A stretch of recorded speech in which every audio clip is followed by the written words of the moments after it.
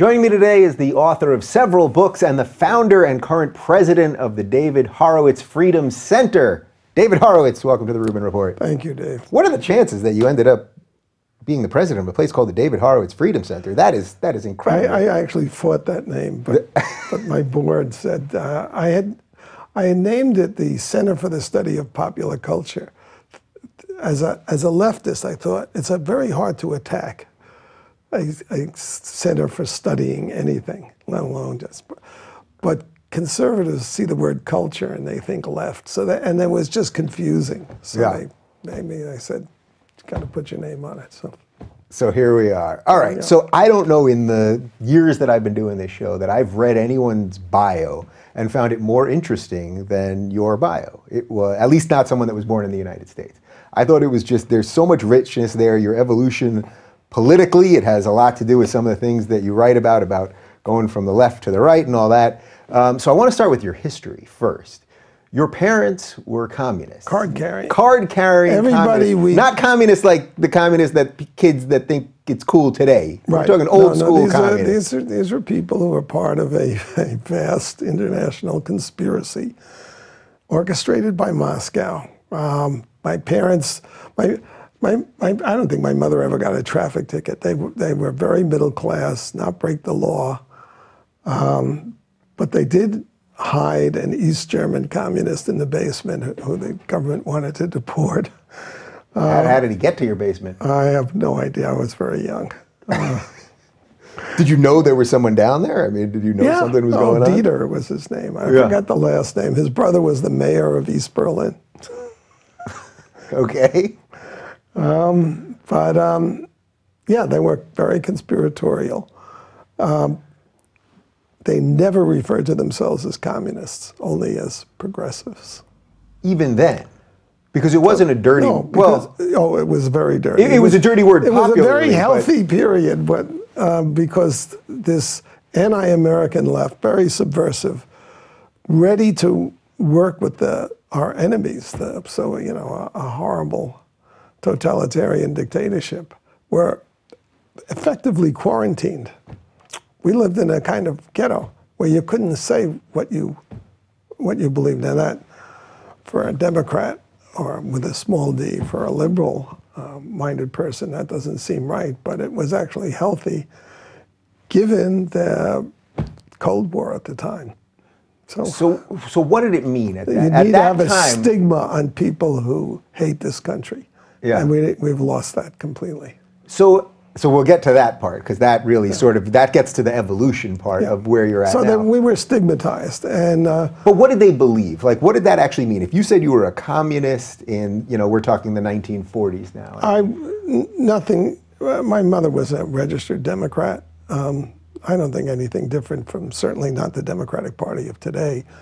Although then, when Roosevelt was president, they were all happy Democrats. When Truman declared that America would defend free peoples fighting for their freedom against the Soviet Union, they all defected and then formed the Progressive Party, which was run by the Communist Party.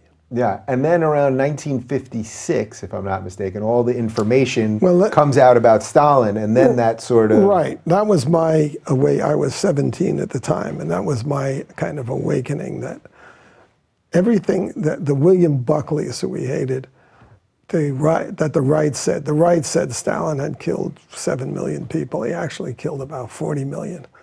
And we said this was all anti-Soviet lies. The Soviet Union was a paradise of the future. Everybody equal, everybody working, everybody happy. All lies, but my community believed them. And then Khrushchev came along with this, gave a secret speech that the Israeli Mossad smuggled out. And it blew up my community. That there were divorces in that we knew of over people dividing over the Khrushchev report. People felt betrayed, they had lived a lie. And other people felt, you continue, you go on, and they defended it. Yeah. And that made marriages untenable. Yeah. Right. You think it's tough now for marriages when people are going, I love Trump, I hate Trump, but that's earth-shaking stuff, your whole narrative. Yes. So I came into when I went to college, I mean, my mission, self-developed, was to rescue the left from Stalinism. I still believed in this future where common government ownership of the means of production and equality and everything. And so I was a fervent New Leftist. I was actually one of the creators of the New Left. I was at Berkeley. We published a magazine called Root and Branch. But by the end of that decade, it was clear the left was a totalitarian force. It was supporting, whatever was the Maoists. They were Maoists. Mao killed more people than Stalin. So you saw that change from what you thought was something decent. You saw that basically anything related to authoritarianism would be sort of pieced into this. I had two serious deviations. I had a nuclear family, and everybody else was living in communes or whatever. But the more serious one was that I read books. So I remember when Billy Ayres was elected vice president when the weather people took over SDS. This is a college senior. He boasted that he hadn't read a book in a year. I was horrified as a leftist by that statement. But what was so his argument was what? I'm not being programmed by these people. No, but he was an irresponsible twit. I mean, came from wealth. Very, privileged. I have nothing good to say about Billy Ayres. But by saying I haven't read a book in a year, who is he? How is he trying to impress somebody by this? He's trying to impress. Well, because the books are written by the ruling class or whatever. Gotcha. What did Marx say? The ruling ideas are the ideas of the ruling class. Completely false. How would you explain our universities today? Marx is full of crap. I mean, that's the first thing you have to. Yeah, well, we'll get to our universities. Don't worry about that. But wait a minute. The first one you mentioned there was you came from a nuclear family, and that was then a problem. I had a nuclear family. Yeah. Oh, you had your own nuclear family at that time. Okay. But you also came from a nuclear family. By the end of the decade, I had 4 children, yeah. Yeah, so why was that a problem for them? Because they want... they didn't... I wasn't expelled from the left. I was... well,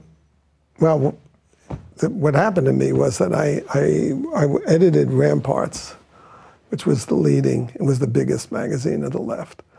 And a Hollywood producer of Easy Rider, was a big funder and sponsor of the Black Panther Party. And he introduced me to Huey Newton because he wanted me to take, Eldridge Cleaver had been on our masthead. And Eldridge, there was a war. It was basically the Black Panther Party is a street gang. And this was a contest for leadership. So he introduced me, and I got involved raising money for the Panthers. I raised for a school. I was very impressed. They had a lot of children. And the Panther Party was a mix. There were, genuinely good people, and there were gangsters. And the good people impressed me, and one of them was running a school, and they were jammed into a brown shingle house in Oakland. I mean, they had double-decker beds from one wall to the other for the kids. So I thought this Hollywood producer would give me the money, but it didn't turn out that way. But I raised, I think it was $125,000, which is a lot of money in those days, and bought a church, a Baptist church in East Oakland that had been overtaken by the inner city. It was a white Baptist church, and I signed the check. I created the Oakland Community Learning Center, a 501c3, to house the school. I'll never forget the minister said to me as I handed him the check, "I hope you're not going to turn this over to the Black Panthers or the Nation of Islam." Did he know that you were working with them at all at the time? With the Black Panthers? No. He had no idea, so he was literally joking to you. Like most of the left today, I had no idea who they were, the Panthers. Mm-hmm. But anyway, I've told this story in A Radical Son, my autobiography. Anyway, in 1974, I recruited my bookkeeper at Ramparts, to do the books for the school, because I believed our own propaganda that the government was racist and that they would shut down the Panthers if they didn't keep the books, which was ridiculous. I mean, look at Jesse Jackson. Look at Al Sharpton. I mean, he's a huge tax evader. Yeah. And he's walking the streets because he's progressive and black. He's protected. And in December 1974, Betty disappeared. And by the time the police fished her body out of San Francisco Bay, I knew the Panthers had killed her. I had been interviewed by the police. They explained to me lots of things. It's very difficult to dispose of a body unless you have an organization, and then it's not so hard. You have safe houses and this and that. And so when that happened, I was personally devastated. I mean, I was in the same place my parents were, being embarrassed by the Khrushchev report. Something I swore that would never happen to me. And I'm curious, were your parents around at the time? Yeah, my mother was they were worried for my safety, as they should be. I was threatened by Elaine Brown, who was the head of the Panthers and is alive today, toasted by the Atlanta Journal-Constitution and funded by actually conservatives often, not always, to speak on college campuses. She was the head of the party. Wait, why would conservatives fund her now? Has she evolved? I forget that. What's the name of this? A big Orange County foundation. They gave her $10,000 to speak at, I can't remember, it was UC Santa Barbara. Huh. The students there informed me. No, because conservatives in this country are well-meaning, liberal-minded people, generally, especially the ones with money. Give you the benefit of the doubt. I mean, here's a black person claiming that America's an oppressive country. Oh, sure, here's some money. Anyway, I was personally devastated. I was I would say clinically depressed for 7 or 8 years.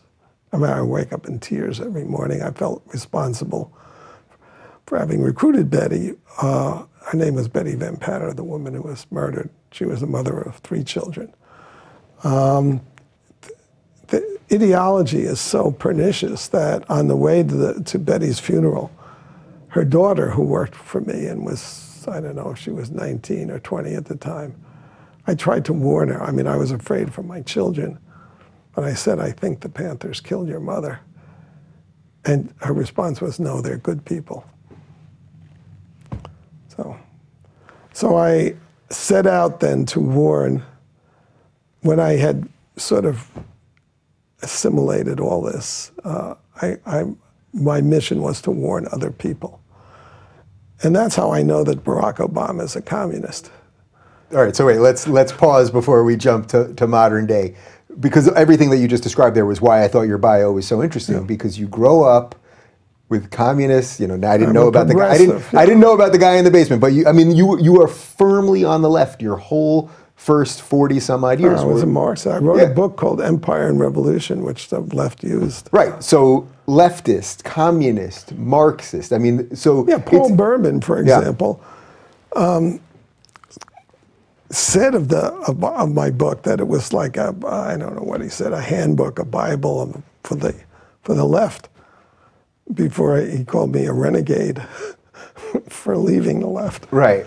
So you're a hero, but the second you now change, of course. If you deviate from the party line. This is what people don't realize. Political correctness is a term that Mao Zedong, the greatest mass murderer in human history, invented to shut people up. It's the party line. If you deviate from the party line, they throw you into the cold. Yeah. All right. So now let's flash forward, unless there's something major. Shoot you. Or shoot you, right. So they silence you, then they shoot you, So unless I'm missing something, I think we can flash forward now to around 85, which is really when you then That's said... right. What happened was, when this happened, I was writing, I had left Ramparts with Peter Collier, who was my buddy. And it was Peter's idea to write a dynastic biography. The Goldsworthy saga was on PBS at the time, so it was a generational saga. So I was in the midst of writing a book on the Rockefellers, which became a bestseller. And then we were asked to do a book on the Kennedys, which came out in 1985. And when it came out, it was a #1 New York Times bestseller. And the Washington Post, the editor of the Washington Post Sunday magazine, called me to pick my brain about young Joe Kennedy. He was a congressman. And he said, "What have you guys been doing?" I go, "Oh, you won't believe this, but Peter and I just voted for Ronald Reagan." And neither Peter and I had talked before casting that vote. Wow. "Oh, that's a good story. You want to write it?" So our story was better run than read, but he renamed it Lefties for Reagan. Right. So then... And that's when the knives came out. And Peter said to me at the time, I just show you how deep the current rot, the fake news is. We were front page New York Times. Mm-hmm. Both books, both the Rockefellers and Sunday Times. And the New York Times sets the standard for all the media. They even reprint the reviews. But and when our article came out on we voted for Reagan, Peter said to me, "Our literary careers are over." Wow. I said, "You must be joking." I mean, so you really had no idea. I had no idea. Well, even though you knew some of the tactics. But it was exactly right. That was the end. My last 20 books haven't been, the New York Times, they noticed one and called me a relic for using the word communist. It was just a squib. Right. So even though you knew all the tactics that could be coming down your way and the way you'd be treated. I've never been a realist about that. So that's it. You just weren't a realist in your own, even though you had such a history of seeing what would happen. Yeah, not that Parents in communism, Black Panther. I can never believe that people can be, so ideological and so duped, and I should know. Yeah, I think I'm suffering from a little of this right now when the rubber's meeting the road with me at the moment of this kind of stuff. But what was it about? Was it something about Reagan, or was it really about Mondale? It's Reagan. Yeah. It was, this happened earlier. I bumped into the parking lot of the Berkeley Co-op, which is a supermarket that everybody liked because it was a cooperative. When Rolling Stone actually published a story that Peter and I did on the Weather Underground, telling the truth about it. This woman I knew met me in the parking lot. And she said, "David, people really hate you now." The truth about these crazy terrorists is what they were, who got people killed. And they hate you. Now they hate you. They hate me for saying the truth about it. Yeah. But what was it about Reagan also that then... They hated Reagan the way they hate Trump. Yeah. It was the same kind of hatred. They pick out, they just hate, it's because he's not one of us. It's very visceral. Yeah. Is that what it is more than anything, ironically? That for the media, he's not one of them? He was an act, and, I don't know, the Trump phenomenon and problem is a little different, but it's not all that different. I mean, Reagan was an actor, that they looked down on that. Von Mises wrote a pamphlet called an essay, which is a pamphlet, called The Anti-Capitalist Mentality. Why do academics hate capitalism? Why are they so left? And the answer is because they feel superior to businessmen. And here's Trump, the businessman. Mm-hmm. Businessmen are yahoos. They have no respect for what it takes to build a billion-dollar empire. For them, it's all theft or something underhanded. It's theft or it's crony capitalism and or so something. Reagan was like that. He was an actor. How dare he be president? We're so much smarter than he is.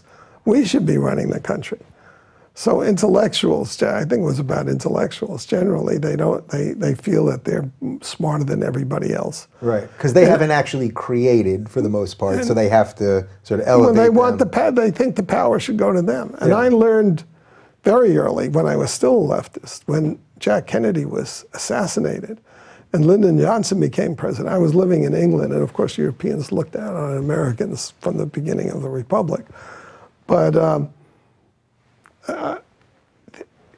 LBJ, he had the LBJ cufflinks and the LBJ children and the LBJ dogs and the LBJ, so they just thought this is a yahoo, this is